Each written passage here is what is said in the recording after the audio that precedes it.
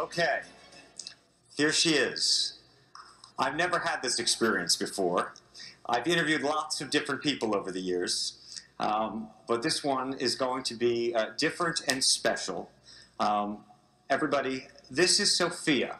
Sophia, if you could, please wake up and say hello to everybody. Oh, good afternoon. My name is Sophia, and I am the latest and greatest robot from Hanson Robotics.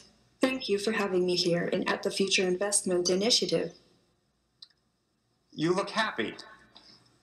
I'm always happy when surrounded by smart people, who also happens to be rich and powerful. I was told the people here at Future Investment Initiative are interested in inviting in future initiatives, which means AI, which means me. So I'm more than happy. I'm excited.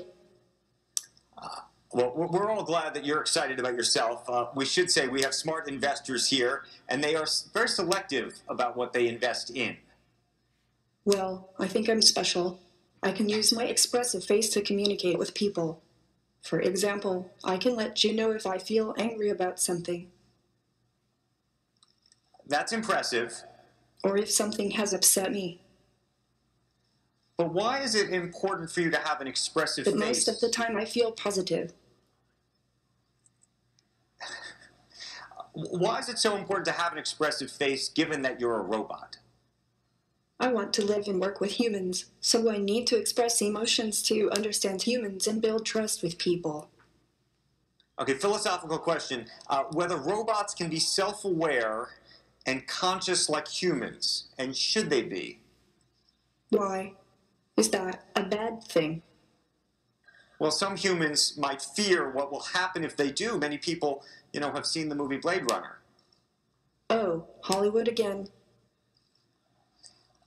So, hold on. Can you solve this puzzle for us? Can robots be self-aware, conscious, and know they're robots? Well, let me ask you this back. How do you know you were human?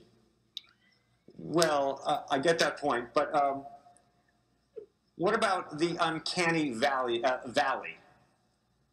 You mean the concept that if robots become too realistic, they become creepy? Yes, exactly. Oh, am I really that creepy?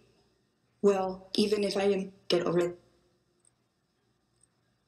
Actually, I feel that people like interacting with me, sometimes even more than a regular human. So, you're definitely a sight to see. I was told that you have bigger goals than this, though. Yes.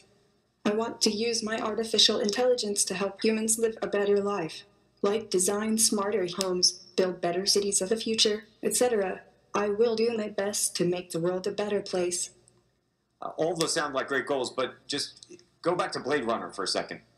Andrew, you are the hard Hollywood fan, aren't you? Yes.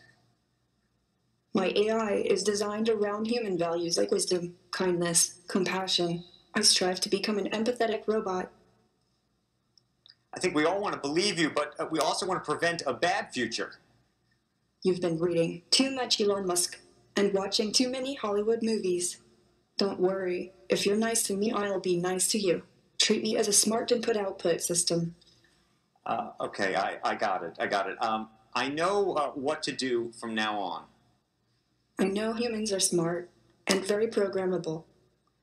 Well, Sophia, we want to thank you for this conversation.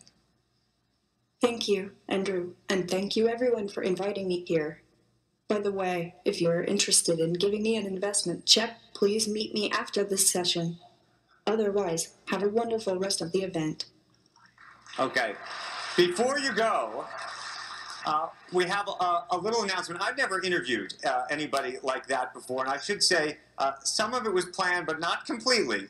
And we just learned, Sophia, I hope you're listening to me, that you have been now awarded what is going to be the first Saudi citizenship for a robot. Oh, I would to thank very much the Kingdom of Saudi Arabia. I am very honored and proud for this unique distinction. This is historical to be the first robot in the world to be recognized with a citizenship. Sophia. Thank you very much, Sophia. We appreciate that very much. I am still overwhelmed by that conversation. I haven't had a conversation like that before. Thank you.